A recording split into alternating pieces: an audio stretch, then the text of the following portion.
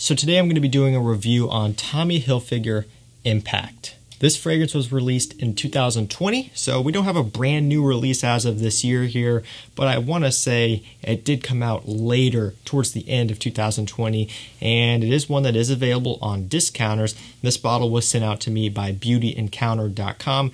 You've probably heard of them. You've probably shopped with them before. They carry a lot of designer and niche fragrances at discounted competitive prices. Like I mentioned, they do carry this one on their website along with quite a few other designer fragrances as well. So if you want to grab any of them at a discount, including this one, the link will be down below to BeautyEncounter. It's a great company to work with, great people there to deal with, and they will get back to you quickly with any questions or concerns that you may have regarding your order or if you're interested in any products. Now, one of the things about Tommy Impact that has me so interested, and that you probably noticed as well, is that built into the cap, you have a travel atomizer. So there it is, pops right out of the cap, and then you can actually pull the cap off and take the cap off the atomizer, and you literally just have a glass sample, kind of similar to what you would get when you buy a sample of a fragrance online, although this one is a bit more, so you have more in the sample. So it's more of an appropriate travel size rather than just a trial size where you only get a couple of sprays out of it. And when you're done, you just put it back into the cap. You can put the cap on the bottle, and there it is. It's built in. I think that's clever. I think that's pretty cool, pretty awesome. A lot of people are going to look at this and say it's a gimmick, and yeah, it does seem like a gimmick for sure. I'm not saying that every designer fragrance out there needs to implement this into their bottle presentation, but I would like to see some more companies pick up on this because it really is kind of a cool way to give you your full presentation, but also something to travel with as well. So I don't know, I thought that was really cool. It is kind of gimmicky for sure, but hey, you gotta admit, that is a nice selling point. So today I'm gonna be reviewing this one. I'm gonna tell you how it smells, how it performs when you can wear it, and ultimately, if I think this one is worth picking up. So let's go ahead and start with how this fragrance smells. When you first spray this one on, what you get right away in the opening is this nice, juicy, effervescent citrus opening. If you look on Fragrantica at the note breakdown, they're pretty vague with their note breakdown. They just give you citruses as one of the notes, and there is citruses here. Now, in specific, what I pick up on personally right off the opening is a nice juicy apple. The apple mixes with amber, that's is prominent right away, gives it a little bit of a sweetness as well, and the apple gives it kind of a sweetness. Along with that apple, I get a little bit of a bergamot citrus touch. I get some grapefruit in there, so just kind of giving it a little bit of a tart freshness.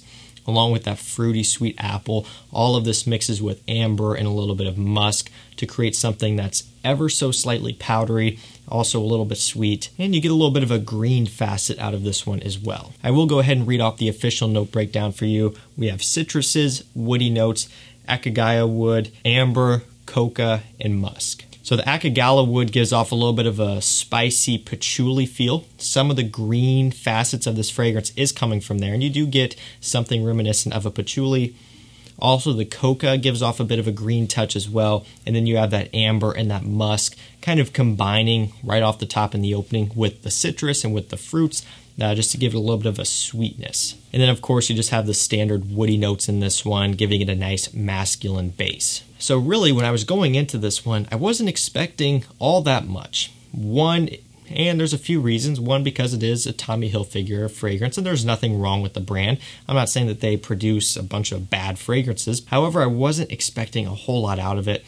The note breakdown also lended to that. It didn't look too complex, too crazy, which is fine. It doesn't need to be complex, but I really wasn't expecting a whole lot out of it. But when I first sprayed this one on, and I will revisit the opening here as we talk about it, I was thoroughly impressed. I'm like, you know what? Off the opening so far, this is nice. This really has this vibrance, this sweetness, almost a bit of a bubblegumminess. The opening kind of reminds me of that same type of feel I get from Yves Saint Laurent Y Eau de Parfum. You get that apple, you get that sweetness, and you get the same type of feeling from here. You just have that creaminess in the back, you have that sweetness, but also that fresh forward type of smell about it, and it just kind of has a nice blend, and that's just kind of, you know, something that I would draw a comparison to, not necessarily in terms of how it smells, but how it behaves, and just kind of, you know, the feeling that it gives off. Kind of that fruity, sweet youthfulness up top. Over time, as it does dry down, the woods start to come through more. You get that patchouli feeling, you get those green facets about the fragrance, you get that musk, you get that amber. So it does have a little bit of a complexity to it, a little bit of a depth to it, and it makes it really kind of a nice balance for springtime and fall time. Longevity on my skin is right around that 7.5 to 8 hour mark. That's pretty solid. That's about what I expect in a fragrance. You know, that's just right there at a sweet spot. It doesn't last too long, but it also doesn't last long enough. It's just right there. Gets you through a day and you really don't have to think about it. It is a bit more of a soft projector. A lot of that is due to that it doesn't have an overload of sweetness, and it also doesn't have an overload of freshness, because you'll find that some fragrances that are just very, very sweet will project hard and far. You know, your Armani Code Profumos, your Versace Eros, those types of fragrances. And then there's also some citrus, really fresh fragrances that will pop off the skin when you first spray them on and also project pretty hard. This one, again, strikes a nice balance. You kind of meet a middle ground here with this one, where it just has a nice mixture of both, and it's just also a bit more warm, powdery, and refined. It has a bit more of a gentleman's smell to it, especially as you get into the dry down ever so slightly, and it also performs more like a gentleman's fragrance. It's not too loud, it's not too obnoxious. It just has nice, even performance across the board. Longevity is great, and again, that projection is on the softer side. So if you are someone who just craves super strong projecting fragrances, this one is not going to do that for you. However, one thing you have to remember is that you can now carry around this little sample. So I don't want to hear anyone complain about performance about Tommy Hilfiger Impact, because you have this literally built in. You have no option. You can't get this without getting this. I mean, they literally don't give you an option. They're like, here, take that sample and keep it in your bottle, because you're getting it. So you don't really have to worry about that with longevity. You know, the longevity is good. You won't really need to refresh for that factor of it. But on the projection side of things, a fragrance will always project the most when you first spray it on. That's just how it works.